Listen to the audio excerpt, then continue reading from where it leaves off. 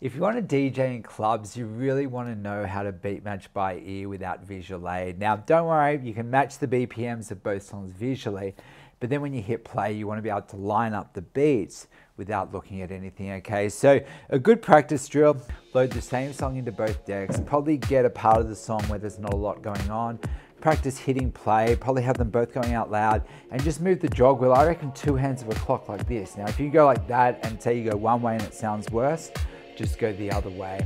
Okay, and then once you've done that, basically practice doing it in your headphones.